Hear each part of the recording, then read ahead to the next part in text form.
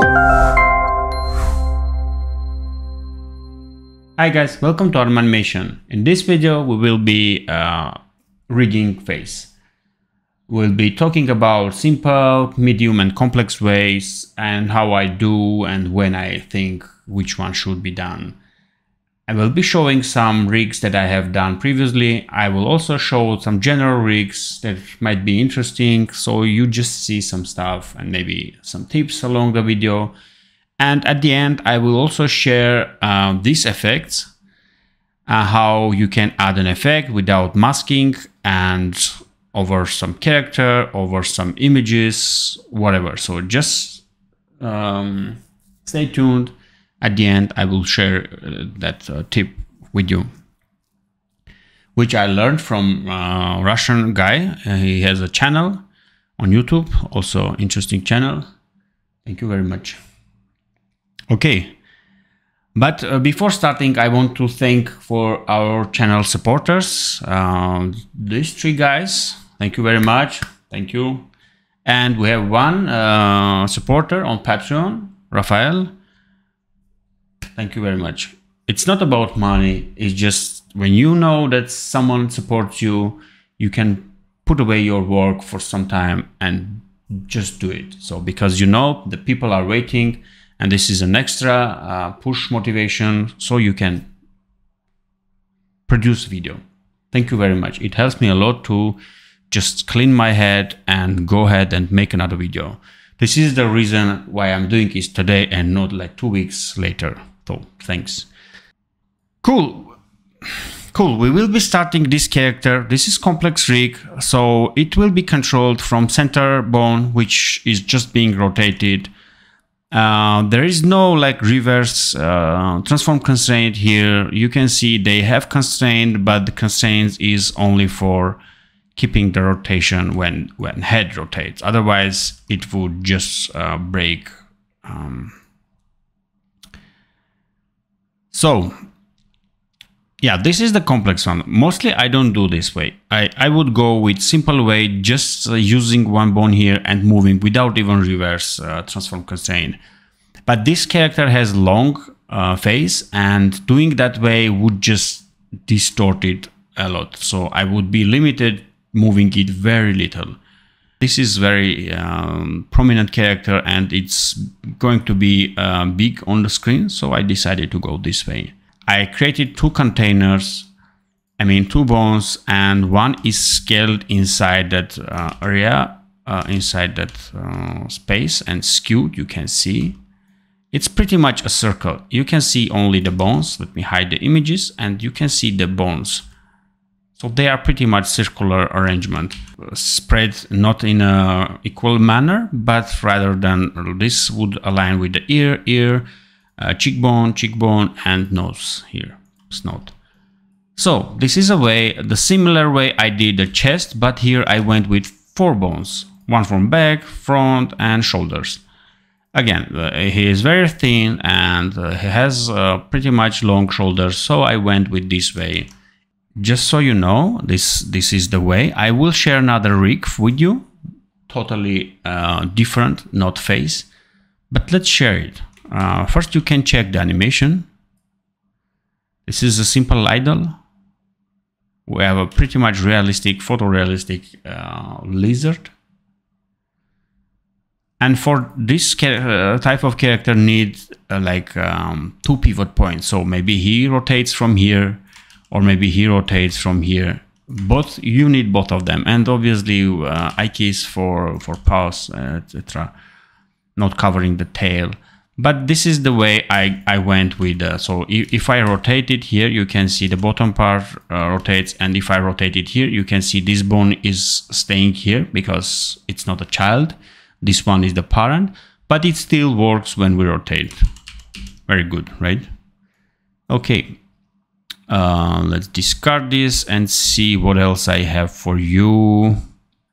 For now, we will start from this character. We have done animation rigging the eyes in previous videos. I will share the link. So if you want to know how you can rig the eyes so they blink this way and move the pupil this way, go ahead, check this video on the screen. So normally I would go ahead, add one bone and just take medium portion of the face and just move it. So let's mimic what I said just now. So this would be a way I would do, pretty much also selecting all the parts and like moving this way. So I would attach everything to this bone and make sure that it has higher value in the center and low value at the end. So this is very easy way to do. I will start from that, and if I see it's not enough, I might go ahead and add another bone behind. But if we want to make it like a spin in a circular way, like as I showed you in previous, you would need to go and create, because right now we can maximum have two bones, like one for the face and the other one for the back part of the head, which is not super necessary for this character because it's pretty much a round character and nothing would be distorted that much. But if you want to have more bones, for two for sides and two for these portions, you can go ahead and create a bone, create another bone, create 4 bones, arrange them, pretty much align them as you would need to do. Make sure they are all inside this inner bone. For that, select them, hit parent and move them. So we have now this bone, root bone and inner bone, which will be rotating. This root bone will be scaled, rotate it as you want, as you need. You can use also shear, then scale it, and you can bring it and match it here.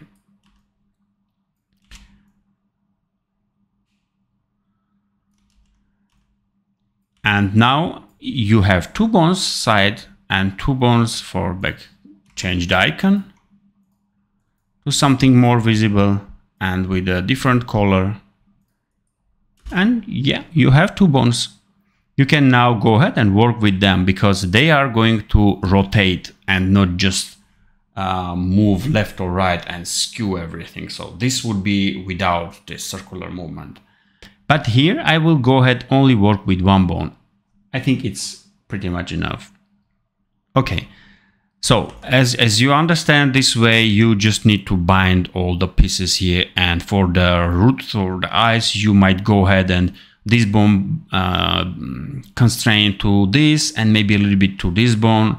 So it's pretty much the way I would do. And later you even can go ahead and add weights to the eyelids to make them perfectly working. I have done a lot of work in the other video where I rigged 2 of the faces for girl. I will show the links to that video in description. But they are pretty much hard to do, time consuming, and you need to have some kind of artistic skills like sculpting skills, drawing skills, because you are going to distort the face a lot in 3D and you need to reconstruct a lot of portions that are not visible here. Great, and now let's delete this. I am not going to rig this way. I will do it in a way I would do normally. And remember, at the end, we will have the effect shown on the right corner in preview, right where is my face here. I'm floating over it. Okay, so first I am creating bone, and I need to make sure that everything starts here is 100%. If you, for example, had a head, I would consider that tip of the head would be the 100%, and the nose would have like 80%. So for example, if it has something like this on the head, this would be the 100%, and this would be, depending on how far it is, like 50%. And starting from that, I would lower the value up until to the ear, where it would be pretty much 0. So it's not affecting, maybe a little bit like 5% or so. Great. Now let's do it. I have already bound some stuff. I wanted to make it complex face. It's not just one bone moving stuff. I wanted to rig it. So you also see how with bones you can rig the face, because right now it has cheekbones just so it can make some facial emotions, maybe sadness or something. Just wanted to fill this face. We have eyebrows, simple one bone. You can see it here, how it functions. We have eye containers, which came from previous video where we rigged it. And we have everything inside eye working. We have like shine, glares, or whatever moving a little bit while eye is moving. And we have whiskers, nothing complicated. You can see one bone, they are deforming. Oh, I'm not going to move them that much, maybe scale them like this and open up them. And if I see something is breaking and I need to fix it, it's super easy. I will go ahead and add more bones, more weights. And we have ears, nothing complicated. They are merged with the head. Great. And remember, having this kind of rigs, better to have holes in the head so you can hide the pupils behind them. Otherwise, you would have problems. And you would need like using masks, which are not suggested because they are heavy for performance. Okay, let's start. Less talking. I will go in animation mode and maybe what we have here. Okay, this is the animation. Let's create another one. And I will be moving this bone here. And at first frame here. Let's start from left and right, and later we will see if that works also for top, bottom, and yeah, that's it. We'll make a short loop. So we'll start with this piece and do the same, exactly same as we did previously. Okay. Just add the values. And as soon as this portion feels 100%, just stop it. Maybe give more here. And continue that with similar manner.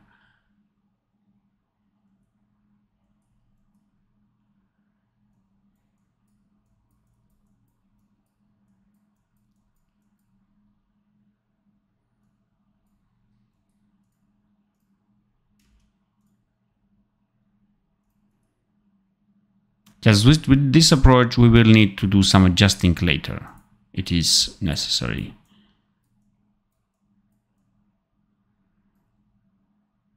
Okay. And maybe a few more taps here.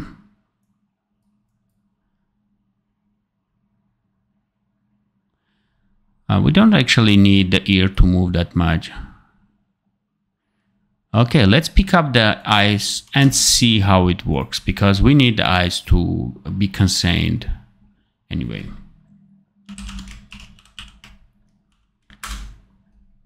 Much and 50. Much and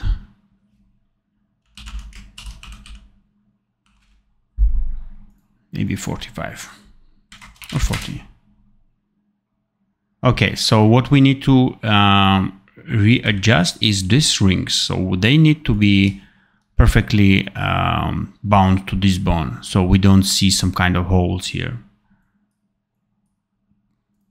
For that, I will turn off mesh tools, so we select them precisely and make sure we have direct selected and give the value. With overlay, it's going to be a little bit easy to see the value. And yeah, so we can see we don't here have those holes here.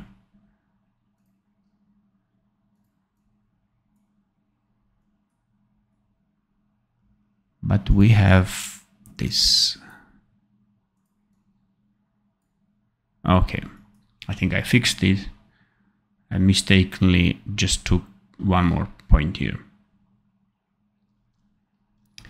Okay, let's also fix the nose. For that, I will, okay, so I want to paint on the blue thing. So right now we can see the blue is this one. So I want to paint on that and not the other one. So again, let's try to lock everything and see if that helps us. And select this one and actually paint until we get this whole gun. It should work that way.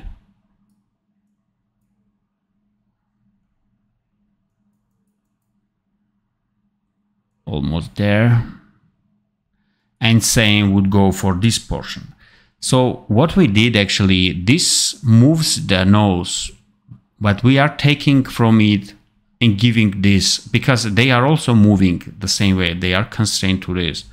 So we need them to move so they are better bound. And we will be doing same for it and making sure we are painting on blue one. And for that, we don't need to paint on brown, and we will be releasing this green. So let's do it.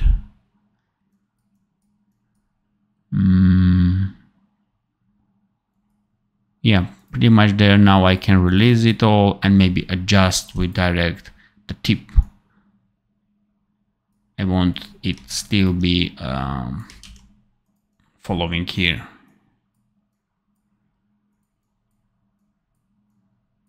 Just the tip.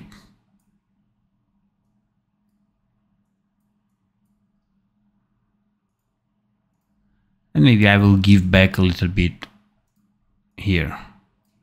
So it's looking like it moves into the... We should also get some points here.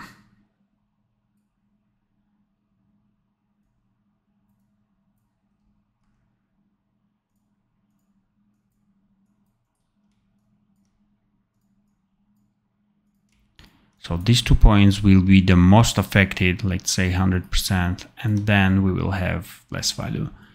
It might give some 3D, but it's not noticeable. Now what we need is to just go ahead and adjust what we want to. And let's make zoom out.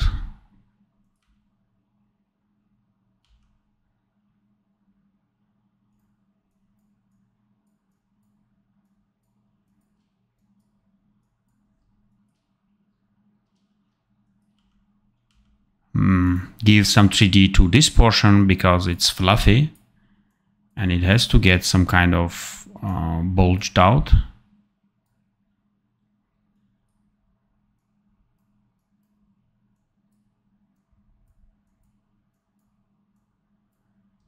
And take off from this value.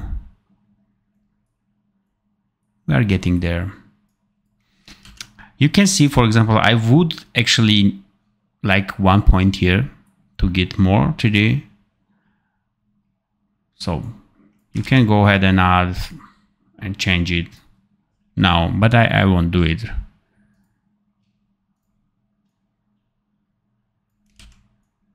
Okay, let's take off some values here so it actually curves there. Great. So it's not perfect. Maybe a less value here. So chin also looks like comes with a delay. A less value here.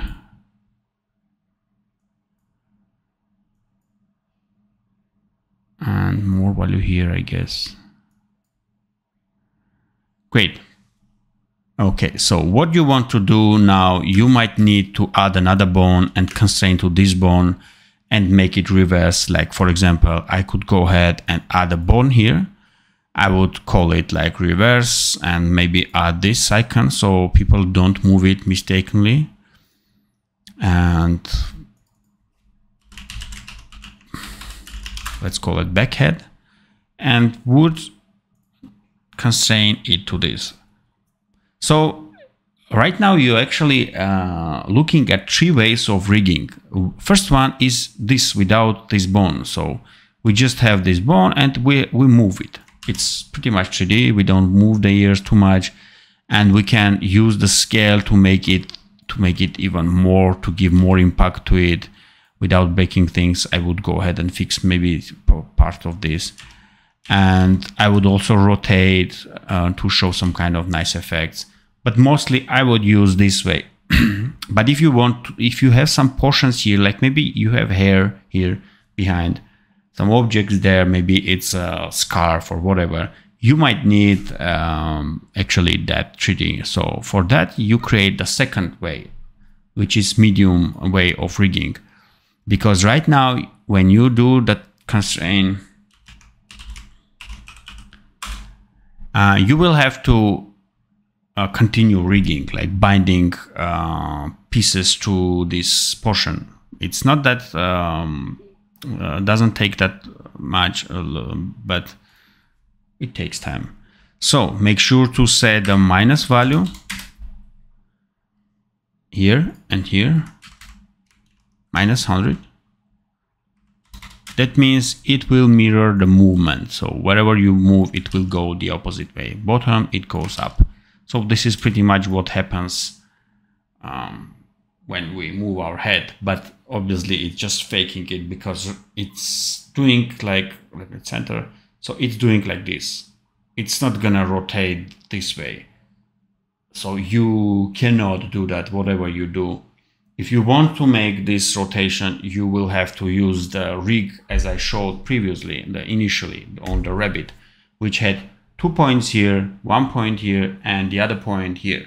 So it would actually be placed inside the frame of reference where it is skewed. It will rotate, but in skewed perspective. So that would help you without any constraint to make sure that it is those points actually go behind with the rotation. And if you rotate it here, it will go behind and up and come back. So nose will come here and then slow down. So it moves fast here and then slows down here. And at the end, it will pretty much slow down if it rotates. So this portion is very little moving the nose, while this portion, this movement will move. So this is rotational movement. This is the first that I showed you, the complex one, which might take an hour, but it has more setup to it, like detailed meshes, more pieces separated, so you have more control over it. And that should be used on only rigs that are bigger on the screen. Rigs that are 1 or 2 on the screen, I mean, if you show 1 or 2 characters that are not that heavy, so you can go ahead. But if there are a lot of characters, like 100 or 200 characters, like soldiers moving, totally not worth it. Just go ahead, do simple movement, or even don't do at all.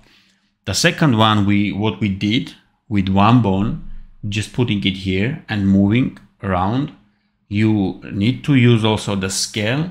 So when you move it with scale, you also some kind of enhance that fake movement. Shearing, scale, whatever you use, just make sure to like emphasize that it is bent. And the last one would be the medium complexity, is to use another bone and with constraint just make this effect. So it will be like this and no rotation. A lot of talking. Let's make me smaller again. We have already constrained it. Great. And what we need to do is, maybe you want to constrain the ears to this bone or to this bone, doesn't matter. If you go with this bone, make sure it's minus the value. If this bone, it's pretty much the value with a plus sign. So ear 2, and it would be ear 1. So this bone is only for weighting the meshes, and what I use normally, it's for weighting the meshes and not binding the bones, that are constraining the bones to it. So I would only use it to bind the meshes. I would normally constrain all the bones to this so I can access them easily. Okay, let's see how it works actually. So here we will go ahead and add a minus value, minus. And same would go here.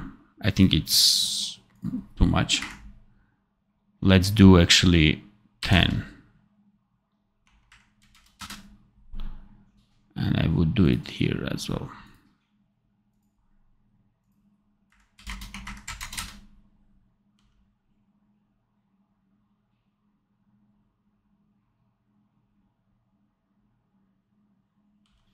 I have no idea why it got distorted, why it got moved.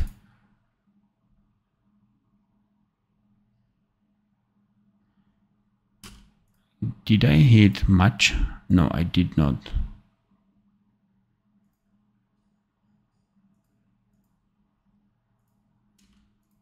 But without much, it would behave very, very different. So I'm still confused. Let's try again. This is something what I expect.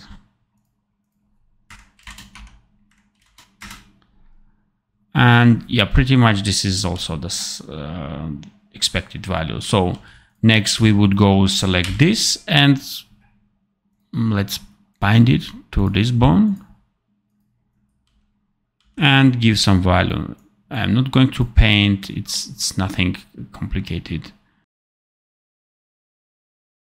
So here again, if you are painting, proper way would be to lock everything and only paint on this bone, because we don't want to take off from the ear bones.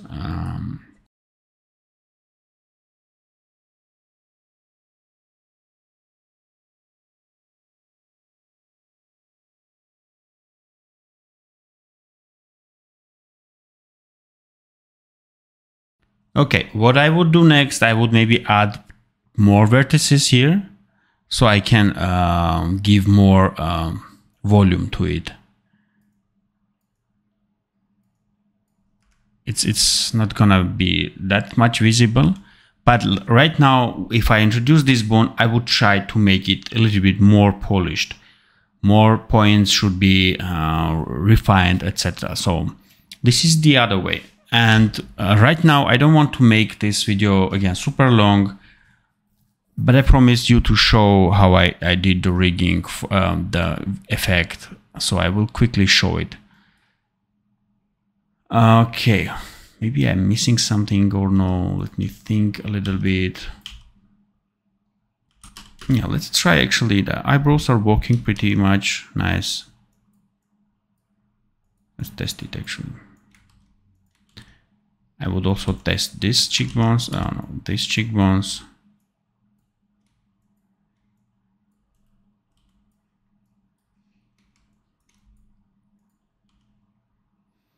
Yeah, they work. So again, I would spend maybe 20 minutes more to refine things, but this is how I go normally.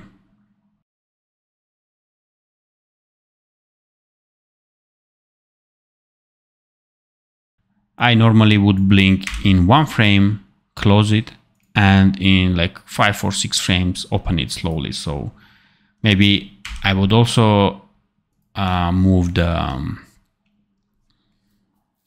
pupils. Normally I don't do it, but maybe, because when you close your eyes, you actually the pupils are moving down, so you are actually, the eyelids are actually pushing them down, and when you open, they are going to normal idle and eyelids continue raise a bit. So let's try it first, making it small. So we move it down and then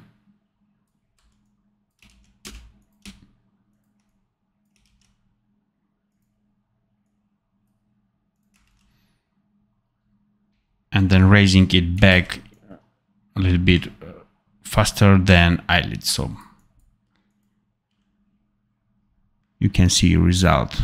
I don't know if you notice it or no, but this is sometimes I would do if there are characters are very looking nice with big eyes such as this. So anyway, let's check the animation one. So let me move it this side so you can see it. This is what's happening because one of them is black, colored black here, and the foreground one is just additive. They are pretty much the same image. It is sequence, but you can use one image, like one blurry image, to move it over the character with the bone. It would do the pretty much the same. Let me now do it so you can understand what's happening. For that, I will disable two of them. I will take this effect, the background, where is it, and duplicate it. So you need to make sure that the image you are using has the same color as the background. If there is no background, this effect has zero effect. It doesn't make sense. So I will make it this way. Maybe I will mesh it actually. This is actually VFX tutorial.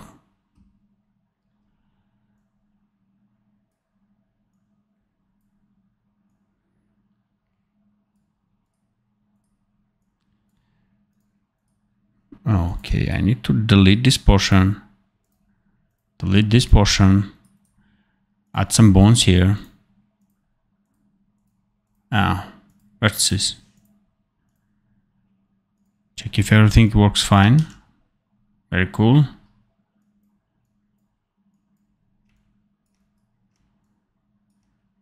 Okay. So I have this one. There can be cat, text, a coin, whatever you want to be there. The important thing is that they should be on background, which is in spine, because you need to change the layering order. So right now we have this, which is cool. We will put it over the character, and this will be flowing over the character with some kind of effect. I don't know. So you get just the idea. Now we need to make it duplicate it. We have two of them. I will bring it back. They need to be exactly one on the other with matching precisely, pixel perfect. And then I will change one of them to additive, and the other I will keep normal but change the color to black. What happens is that black has zero values everywhere on each pixel. Additive has like overlays on it. So let's assume it has red color. Every red color will be added to the black. Black has zero, so red ends up being red. Everything is fine. So when I move this, okay, this is the additive. When I move it over it, so you can see the color pretty much the same as it was because they cancel each other. So the additive adds on the zero value and it becomes the same value. But what happens when we put something between them, anything different than zero will be affected. So let's move this down and now add a bone to it and check it out. So we can see additive only on cat because the pixels on cat has values greater than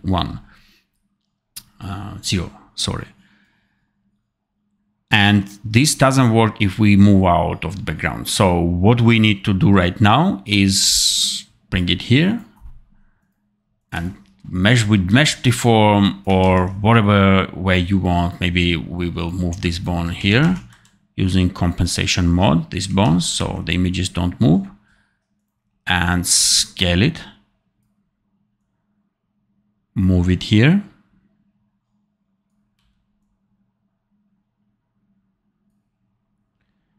and make both of them disappear.